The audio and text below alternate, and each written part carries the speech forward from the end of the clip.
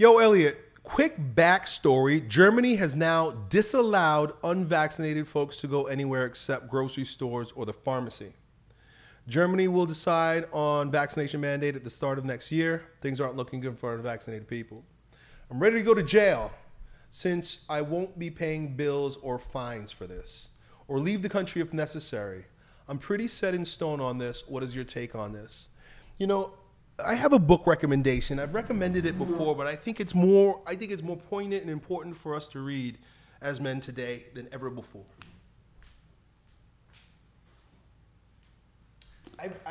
This book really opened my mind to a lot of things. It really revolutionized my perspective, particularly as it relates to what's going on. I read this book prior to 2020, and then 2020 happened. I read it maybe like a month or two before 2020, and 2020 happened, and I was like, that book predicted it all and tells us how to live. This is a book about living through persecution. He recommends or speaks a lot about Alexander Solzhenitsyn and the Gulag Archipelago and the people that lived through the Bolshevik Revolution and the Marxist takeover of the West. And these people they were highly persecuted. I mean, when you read the stories about the torture that these people went through. But what allowed them to survive through it all was this sense of faith in God and unity with one another. And both of those things have been stripped from us essentially in our culture over the past 100 years. There's no, and I think it's deliberate because we're much more vulnerable when we don't have faith and we don't have community. And so right now, you could, and a lot of people do, feel alone. They feel alone and they feel abandoned, and it doesn't have to be that way. God will never abandon you. In fact, there's graces in suffering. The last chapter in this book is all about how to suffer. Suffering through this. Let me see what the name of it is. The Gift of Suffering. The Gift of Suffering is the last chapter in this book, but I would invite you to read all of it. Suffer without bitterness. And what else? But anyway, suffering is a testimony to the truth.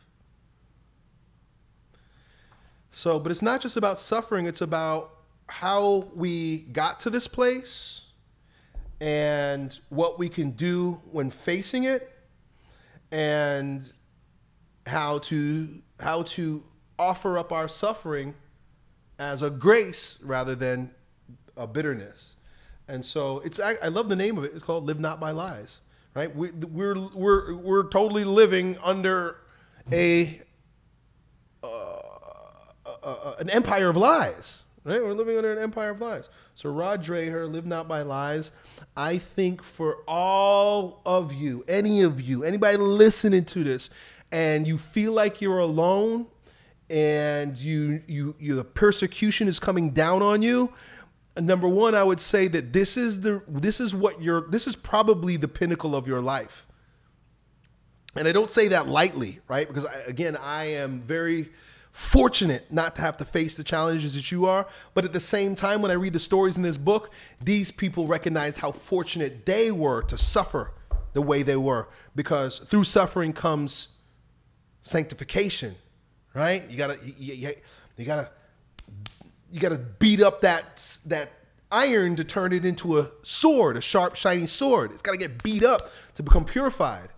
And you're getting a chance to get beat up. You're getting a chance to get beat up to be purified for the Lord. But the only way that works is if you have faith in community, faith in God and other people by your side. And so this is probably the most important concept, the most important book for anybody who's facing persecution as a result of the CV lockdowns and forced inoculation mandates. If you're going to be a dissident, that's what he calls the book A Manual for Christian Dissidents. And look, I understand not all you guys are Christian, and I'm not trying to make you a Christian. But if you are a dissident, if you are somebody who's resisting, you need to read this book. It might open you up to faith. It might not, but it will show you the benefit thereof, especially during a time like this, bro.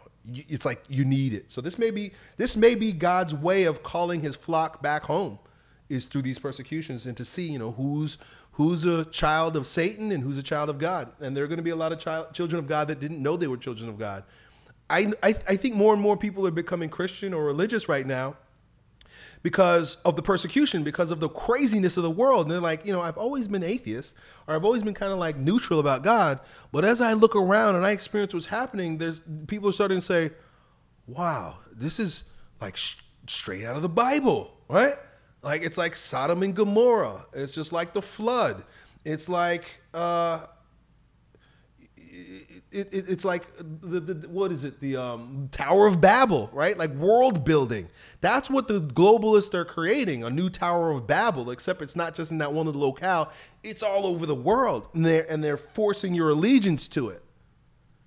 And some people are going to say no. And those are people that are going to be persecuted. And so you got to be prepared for it. This book will prepare you to be prepared for it. It won't prepare you, but it'll prepare you to be prepared.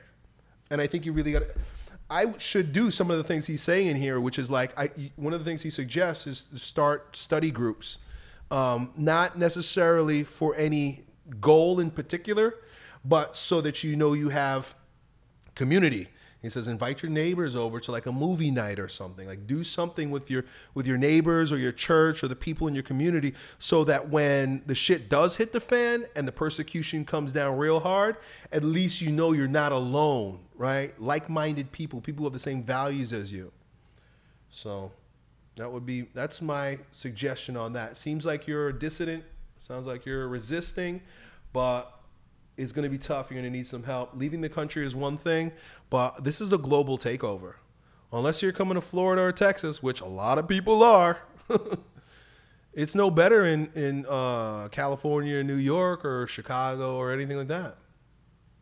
Maybe it's a little bit better, but not much. Yo, it's your bro Elliott. I hope you enjoyed that video. If you did, you ought to know that it was a clip from one of my most recent King Transformation classes with my students, where, among other things, we get together about 4 or 5 hours a week and we speak on things as it relates to becoming kings in our lives in fitness, business, and with women.